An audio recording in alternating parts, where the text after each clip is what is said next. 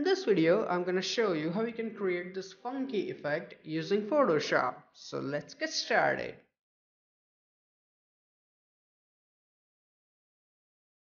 Hey, what's up guys, Dhruval here, and as you can see, this is the final output. Now for this effect, I will be using this stock photo, and to create this effect, I will start with cutting out the background.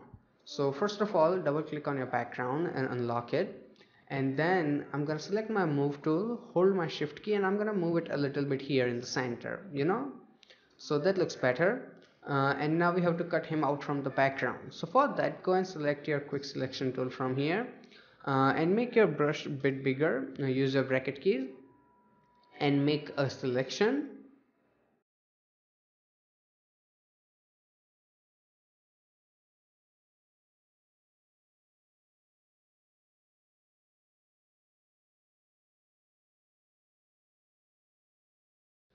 Now after that, you will need to remove your selection from this part. So for that, go and select the minus option and remove it just like that.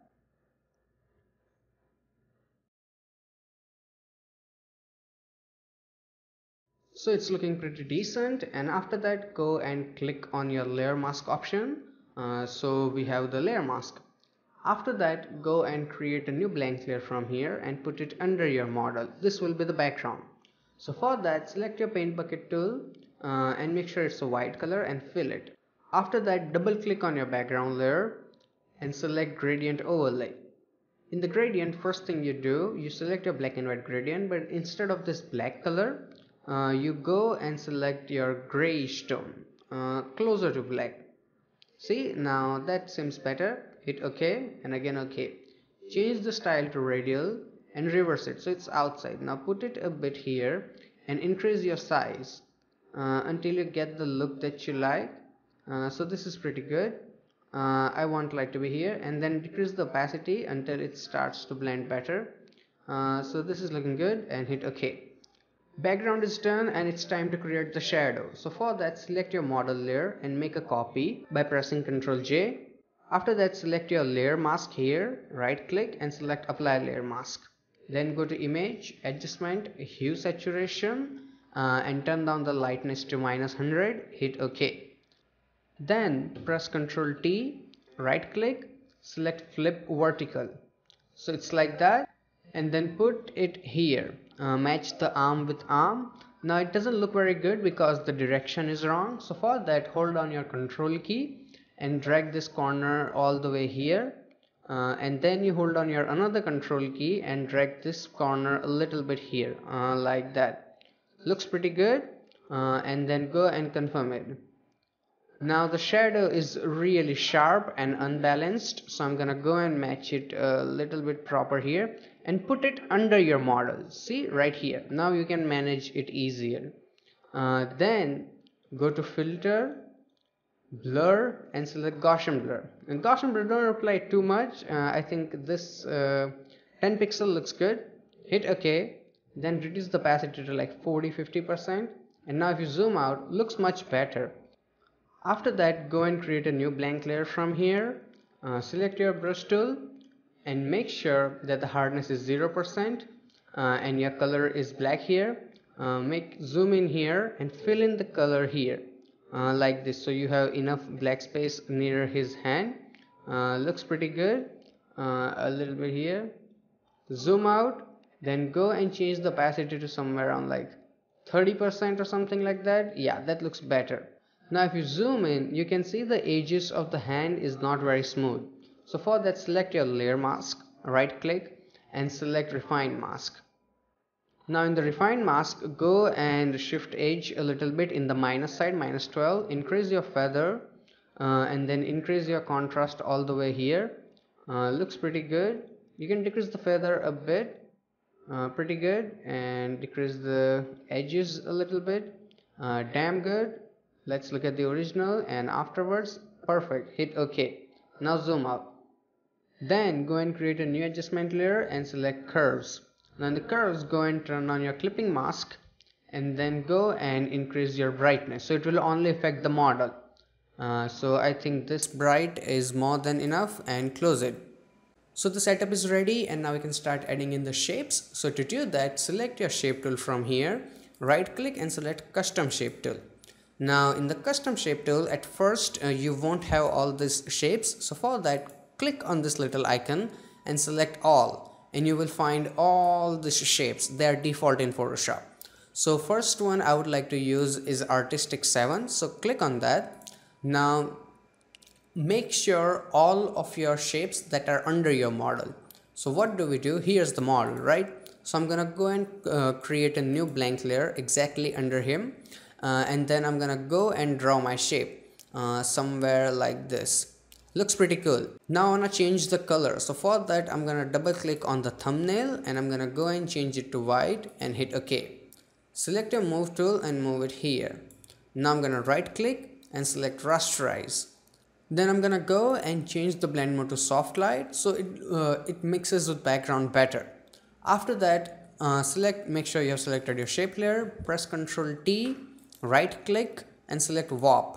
Now you can drag it just like the way you want. So I'm gonna try to create that a little bit of impact look near his hand, and I'm gonna squish it a little bit from here and there.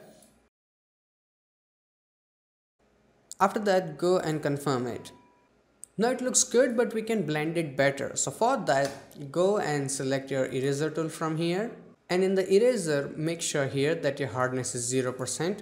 And make sure it's this big. And start erasing it from the edges so it blends better and looks nicer. So this is looking pretty damn good.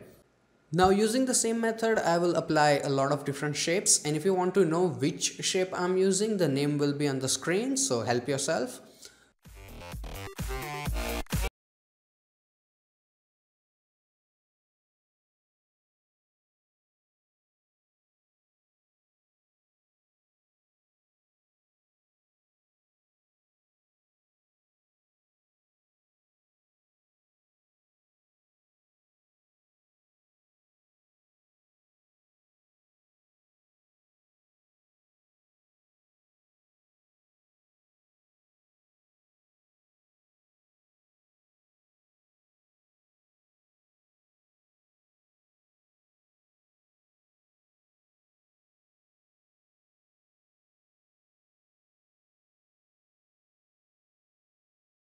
So most of the background shapes are done, and after that you select your first shape that you just created, you hold your shift key and select your final shape, shape 5.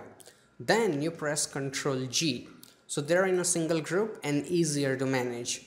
Now here comes one important part.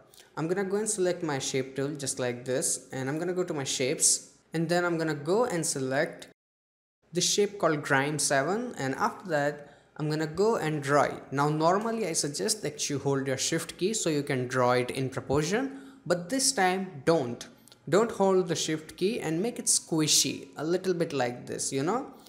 Perfect, awesome. Then you double click on your thumbnail here exactly, right? Then you go and change the color of it to something orangish. Looks pretty good. Hit OK. Then I'm gonna go and move it exactly here.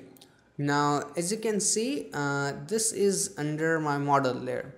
Just to be careful. Then I'm gonna go and change its blending mode to soft light. After that, when you're happy with your shape, you can right click and select rasterize. Now as you can see, it looks pretty cool. And for more impact, you can go change it to overlay. Looks pretty good, and you can move it a little bit here. And in my shape, I'm gonna go and change the opacity of this one so it looks less annoying. Good, perfect.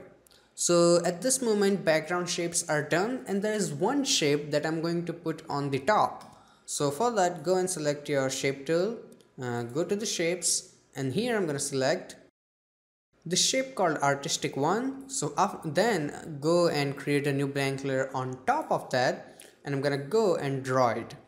So this looks pretty good. Then double click and select white color, hit OK, right click and select rasterize. So we have the shape. After that, press Ctrl T and rotate it so it is only around his leg like this, and confirm it.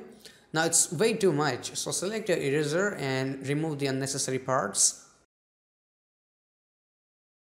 Now when you're going to remove it from his leg here, Don't remove it all the way, just keep some of the parts here and there, so it gives it a really cool look, nothing else. Then you can change the opacity a little bit if you like, so I think 95 looks better. So all the shape part is done, and now we can start creating the lighting. So for that I'm gonna go and create a new blank layer from here, and I'm gonna rename it to big lights. Pretty cool. Then select your brush tool and make sure you have selected regular round brush, 0% hardness. Then I'm gonna go and make it bigger. This big looks good. So first color I wanna try is somewhere around red. This looks pretty good. Hit OK and do a click. Then I'm gonna go and change my color to somewhere around blue. Pretty good, and click. Then this time I'm gonna go and change it to somewhere orange, but for the orange I'm gonna make it smaller because I also want to see his face properly. So I think this big is good. Then go and change its blending mode to screen. So you have pretty good lighting, but we can make it even better. So what do? You press Ctrl J, so you have a copy of it, right? Then you go to filter, blur, and you go and select motion blur. In the motion blur, his leg is this way, right? So you also use the same angle, and my distance is 719, but you can use it as big as you want. So now if I turn it on and off, see, it looks much better. And you can just go again, filter, and select the same blur again, so it's a little bit more softer.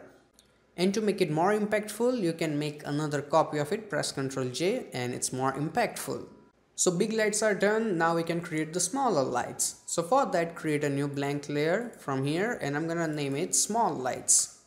Now for the smaller lights, go and change your color to white, just like that. I'm gonna zoom in a little bit, and then I will make it a bit smaller, my brush like this, and then I will do a click, make it a bit more smaller, click, a little bit more smaller, click, a little bit more, click, and a little bit more, click. So we have really cool lighting effect like that. Then make a copy of it, press Ctrl J, select your move tool and move them a little bit here. Press Ctrl T, so now you can rotate it however you want, and then I'm gonna move them here like this. Then I'm gonna go and confirm it. Now we have to create some lighting in the environment, so it's basically the same process. You go and create a new blank layer and you name it. Pretty legit name. After that, go and select your brush tool from here, white color, simple as that, and do a dot, make it a bit bigger dot, a little bit bigger dot, and make it scattery here and there like that. Take your time and be patient, like that. And if you don't like the dot, simply go and erase it. See, pretty cool. Then after that, you double click on your layer, right, the dot layer, and then you select outer glow. Where is it? Here. And the outer glow, first of all, I'm gonna go and increase the size a little, and then I'm gonna go and change its color to somewhere around blue. So the blue looks cool. Then hit OK, and now you can increase the size as much as you like. See, amazing. Now I'm gonna make another copy of it. So I'm gonna go and press Ctrl J, select these dots and then put them here. And then I will press Ctrl T and rotate them a little bit so they don't look repetitive, right? Then I'm gonna go and confirm it. So now the effect is done, and now we can start doing the polishing. So by polishing, first thing I would like to do is go to my gradient overlay, and in the gradient I will increase the size a little bit because it's way too dark. Now it seems better, and in the opacity a little less or higher. Yeah, that looks good. Hit OK. After that, I want to manage my shapes a little bit, so I will start with the one, and let's move it a little bit on the top so we can see the orange splatter better. And here we have the orange splatter, right? So I'm gonna make it a bit bigger. Hold my Shift Alt and make it slightly bigger like that. Confirm it and put it a little bit here. Now it looks better. Then I'm gonna go to my curves, the highlight, and I'm gonna make it a little bit more brighter because it's a bit more darker. So more brightness, yeah, looks pretty cool, and close it. After that, I would like to go to my shadow layer and decrease the opacity a little bit more because it seems more harsh. Select my eraser and erase the border a little bit so it's more soft. Looks better. So that's it and this is the final output. I really hope that you guys learned something from this video, and it is 100% done inside Photoshop, no extra plugins or brushes or anything. So I really hope that you guys learned something from this video, and if you did, hit that like button and share this video with your friends. And if you have any kind of questions or suggestions, feel free to ask me in comment section below. Till then, goodbye, take care, and have some fun with Photoshop.